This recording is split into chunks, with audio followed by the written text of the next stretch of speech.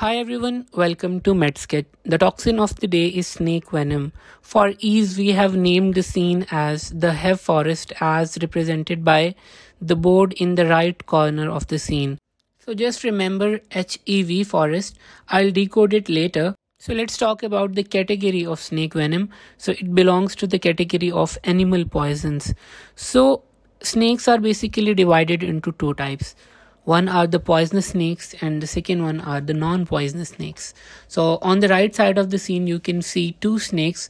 One is brown colored and one is green colored, just hanging to the tree. So how can we differentiate between the two snakes?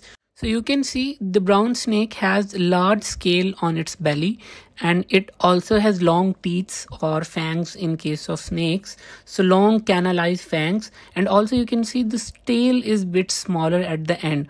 So the belly scales are larger and cover the entire breadth of the belly of poisonous snakes, and they have long fangs and their tail is a bit compressed. Also you can see a black shadow just beneath the brown snake. It is just representing the nocturnal nature of poisonous snakes.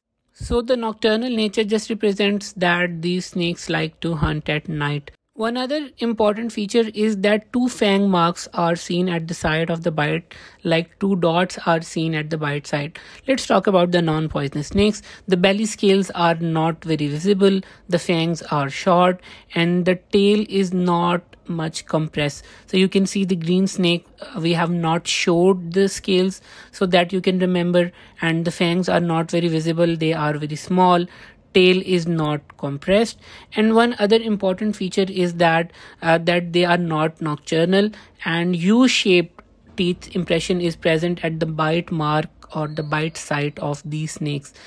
So what is basically snake venom? So snake venom is amber tinted fluid, and that is secreted by the oral glands of the snake and is injected via the fangs of the snake. So its composition is very important. So the composition of snake venom is represented by a battle scene between our hero, whose name is Enzyme Enforcer, and our villain, whose name is Toxin Tormentor. So our Enzyme Enforcer is wearing a lasso or a dress that is made up of fibers that is representing the phenomena of fibrinolysis. So fibrinolysis are present. Our superhero has a curved knife in his right hand that degrades the proteins of the villain, that is the Toxin Tormentor. So that is representing the presence of proteolysis in snake venom. Also our hero has a magical wand in his left hand that clots the blood of the villain. This is indicating the presence of thromboplastins. So let's come to our villain, that is the Toxin Tormentor. As you can see, green ominous fumes are coming from the villain, that is representing the presence of neurotoxins in the snake venom. The hammer in the right hand of villain is representing that it is for breaking the RBCs of our hero. So hemolysis are present in the snake venom. Also you can see some heart-shaped fumes are present just beneath the hammer. So cardiotoxins are also present in snake venom, and some glue-like substance is present on the rock just beside the villain. So agglutinins are present in the snake venom as well. So I'll repeat the composition. So fibrinolysis, proteolysis, thromboplastins, hemolysis, cardiotoxins, neurotoxins, and agglutinins are basically present in the snake venom. Among the constituents, neurotoxin and cholinesterase are predominantly present in Elapidae category of snakes that we are going to talk about later. And hemolysis and thromboplastins are basically present in viper venom or Viperidae. So let's talk about signs and symptoms of snake bite. So as I told earlier that we have named the scene as HEV forest. So basically the poisonous snakes are divided into three categories: Elapidae, Viperidae, and Hydrophidae. So just remember, from HEV forest, H stands for Hydrophidae, E stands for Elapidae, and V stands for Viperidae. So let's talk about our first category of poisonous snakes. So in the background you can see a yellow and green snake that looks like a king cobra. Beside the snake you can see ENT book dhingra, and a boy is sitting on the ground with a respirator. So the ENT book is representing E. Elapidae and N. neurotoxic. So the first category that we are going to talk is Elapidae. So Elapidae are basically neurotoxic and they lead to neurotoxic shock. So the boy is holding his legs representing some sort of weakness, and he is also having an oxygen cylinder. So basically lethargy, muscle weakness of the legs, and paralysis of muscles of face, throat and respiration. So basically it leads to paralysis of muscles of respiration and muscles of legs. So what are some common examples of Elapidae? So common cobra or king cobra, common krait, banded krait and coral snakes are included in Elapidae. So the cobras cause convulsions and muscular paralysis, while the krait venom causes only muscular paralysis. So the cobra venom is very dangerous and should be managed immediately. And for remembrance, we have shaped the snake as cobra. So let's talk about our next category. So in the middle of scene, you can see a green rattlesnake. So the story is very interesting. The boy in the red broke the egg of the rattlesnake, and in offense the snake attacked the boy. So the green snake is representing the rattlesnake. You may have seen the rattlesnakes in National Geographic channel. Also on the shirt of the boy it is written VV. So the category is Vipridae and it is vesculotoxic. So we have written double V. Vipridae is vesculotoxic. The broken egg represents the mechanism of action, that is the coagulation of tissues. So it causes coagulation of tissues and the enzymatic breakdown of cell membranes. Also you can see the boy is coughing blood. Also a broken RBC is present on the ground and a cool breeze is present above his head. So basically the RBC is representing the lysosomal degradation of red blood cells, and other tissue cells are also killed as a result. Locally there is oozing of hemolytic blood from the bite side, and cellulitis can also be present. Also you can see the blood is coming from the mouth. It is representing the phenomenon of hemoptysis, and the cool breeze is representing the cold clammy skin. Also you can see on his left arm there is a blister or ecchymosis is present. So just remember that the viper bite can lead to coagulation of tissues. It causes red blood cells degradation, and also it causes hemolysis, ecchymosis, hemoptysis, vomiting can be present, and you can see blood oozing from the bite surfaces. So let's talk about our next category. So on the left side of scene, you can see a muscular snake that is present in water. So it represents Hydrophidae. So you can see the snake is a bit muscular in comparison to our previous two snakes. So basically Hydrophidae are myotoxic. So the snake is muscular in this regard. So just remember that the venom of Hydrophidae basically affects the muscles. On the left side of our Hydrophidae, you can see a boy that is sitting on a log, and on his left side handcuffs are present, and in front of the boy you can see a stake.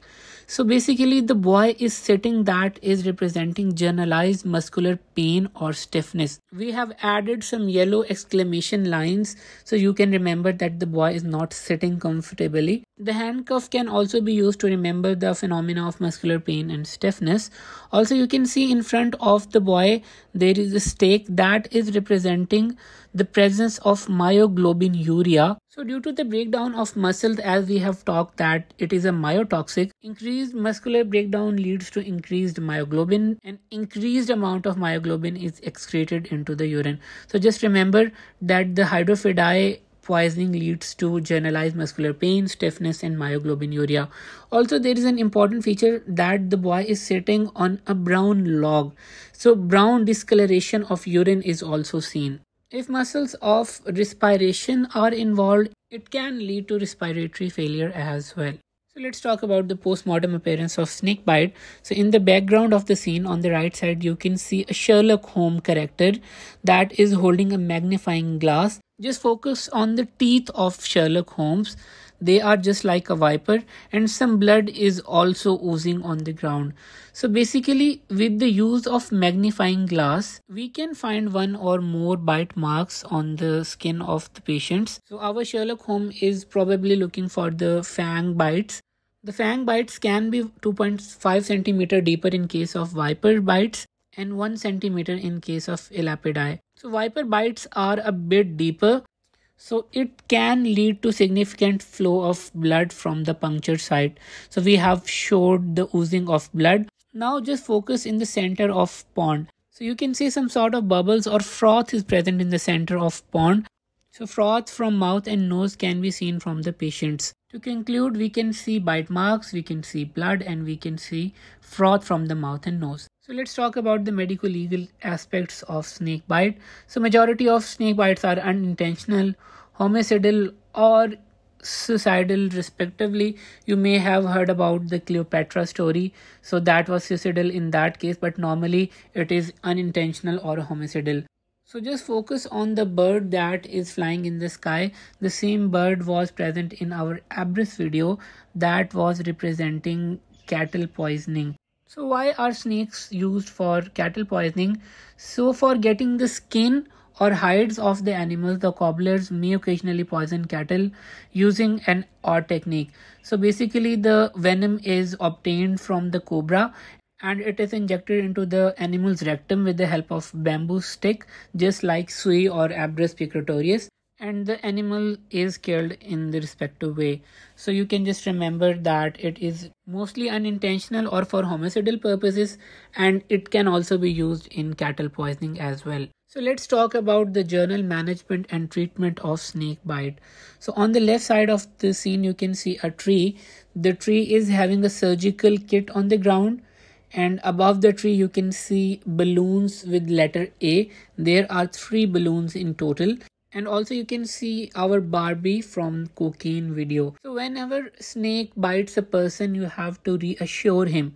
So you have to allay his anxiety and fright, because naturally a person would be thinking that I would die, but you have to reassure the patient. You have to counsel him. You have to immobilize him so that the venom cannot be spread to other parts of body by muscular action. You have to clean the wound and apply tourniquet as soon as possible. Applying the tourniquet is very important because it would prevent the spread of venom from the bite site. Also, if anti-venom is available, you can administer it, or you can also go for incision and suction. So we have placed the surgical kit just beside the tree, so you can remember that tourniquet is usually present in the surgical kit. Also incision and surgical equipments are present.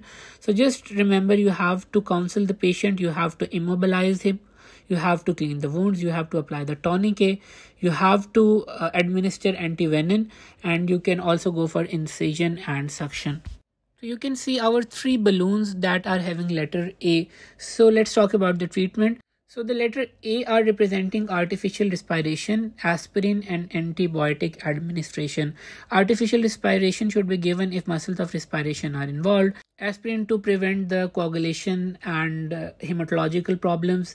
Antibiotics to prevent the infections. And steroids can be used and transfusion of blood can be done. Also you can see our Barbie that is representing barbiturate administration. As we have talked earlier, that anti-venom or anti-venom can also be administered. So let's conclude the treatment: artificial respiration, aspirin, antibiotics, transfusion of blood, steroid and barbiturates can be given, in addition to the journal measures that we have done earlier. So it was all about snake poisoning. It was a lengthy one, but it is important as well. If you have any questions, you can drop in the comment section. Till then, take care. For detailed literature of toxins, refer our textbook, Excel Forensic Medicine and Toxicology, available at all major medical bookstore all over Pakistan.